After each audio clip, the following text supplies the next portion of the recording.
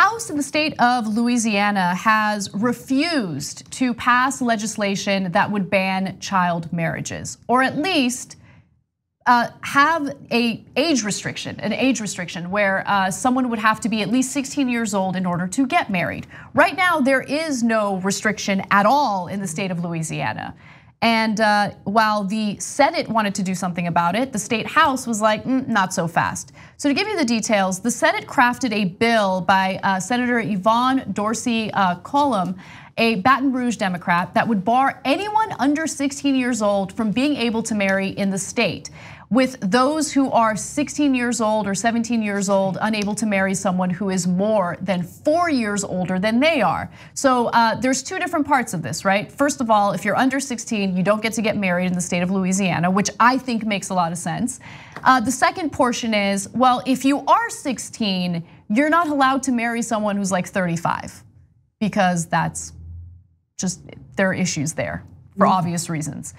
So while the Senate was in favor of this, it did stall in the state house. The House refused that idea, instead rewriting the legislation to continue requiring parental consent for anyone under 18 to marry. A judicial review process would be required before anyone under 16 years old could get married. So what is the rationale behind this? Well, first, I want to hear from State Representative Landry, who is siding with the House here in refusing to pass the common sense legislation. Let's hear what she has to say.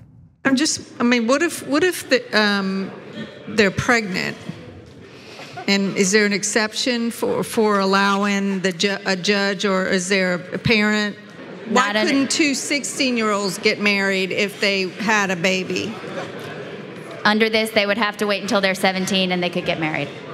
And why would we want to do that policy that would not provide for the child having the benefit of being born in a marriage? I don't see that as a good state policy. If they're both 16 years old and they can consent to sexual relations at 16 and they're about to have a baby, why wouldn't we want them to be married?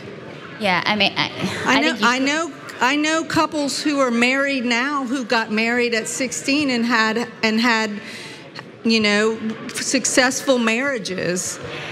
No, you don't. No, you don't. I mean, I don't think that it's impossible, but no, I just don't believe her. And secondly, I think that the occurrence of two 16-year-olds who, in her mind, having a child out of wedlock is way worse than passing legislation that would protect the vast majority of children that get exploited under the lack of regulation here, right? To her, it's like, well then, but we could prevent teenagers from having children out of wedlock. We can, encourage them to get married at 16.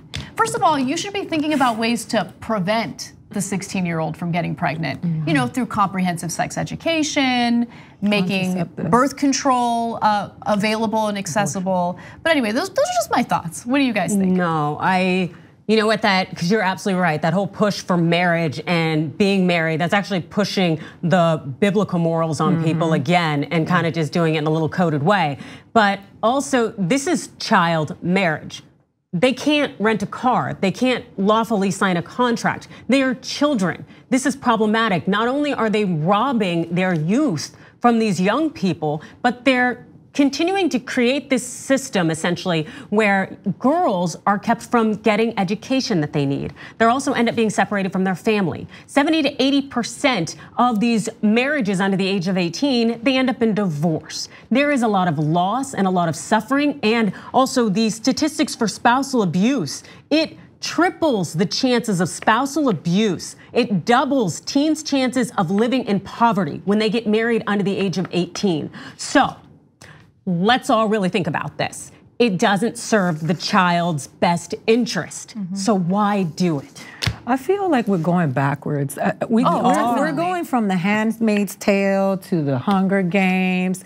It's like all of this stuff is, I was forced to get married because I got pregnant and I'm divorced. You know what I mean? I think about this stuff and I'm like, yeah, they can get married, but they can't buy a beer. No. And it's so ridiculous because And sometimes you need that beer to deal with your husband. To deal with your husband. Like, just to take the edge off. I'm just kidding. My husband's great. He is. But you know what I think about is, I know it sounds conspiracy theory-esque or whatever, but a lot of these laws are to benefit these old white men who have been able to do whatever they want with whoever is beneath them. And a lot of times these young girls are the currency that's being exchanged, and it's just preposterous. This lady sitting there pushing, like you said, her religious, here we go again with you pushing that religious perspective on people who may not very well believe in that.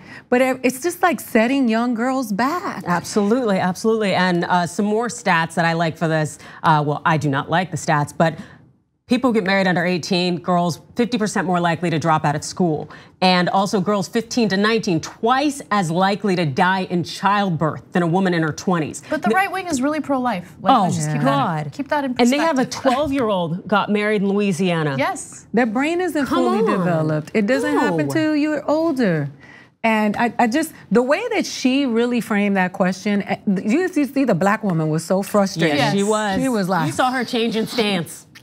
It's amazing because, again, on one hand, when it comes to the abortion debate, they'll claim that they want to protect children. Yes. In this case, you literally have children who need to be protected, and they're not willing to protect them. Nope, not from, and it just allows sexual predators to conceal rape and assaults and to dominate these children who can't make decisions for themselves. They should be with their family. And also, we hear stories of mothers dealing away their children for drugs and all of these things going on where kids are abused. So essentially, again, as you pointed out, Ida, it's essentially allowing children to be used as currency. And it's not okay, and it is backwards, because what? New Jersey passed a law, Delaware, that it's illegal to be married under the age of 18. And I'm cool with that. We could even raise it to 25 or maybe 35. No, girls, but and I'm tired of the argument that I know people that got married when, you know what? There was a time when men used to hit women over the heads with rocks and drag them into a cave. We've evolved. Stop using what happened back in the day where people didn't have a choice. Women didn't have a choice and they've just wrote it out with the person that they were with because they've been brainwashed to believe that that's what they're supposed to do, and stop trying to impose that on the future. Exactly. Let the future blossom forever. And anecdotal evidence means nothing, right? You have to look at the broader trends, which Adrian did and gave you those statistics of what's likely to happen. If you know one, maybe two couples who were high school sweethearts, they got married young and they're doing fine now, great. But that is an exception, which proves the rule. So they're probably lying to everybody because we know these people drink copious amounts at night to be able to tolerate one another. And they sleep in separate beds like Lucy. Exactly, and they have the little, side pieces and whatnot. Now we're but adding that's our fine. own stuff That's fine. No, we're doing what they're doing. You want to take us back there? We'll go back there with you. Fred and Wilma, they don't sleep in the same bed. Here we go. On the go? Don't worry, we got you covered. You can still listen to TYT at our new podcast network. Find us on Apple Podcasts, the Google Play Store, or at tyt.com/podcast.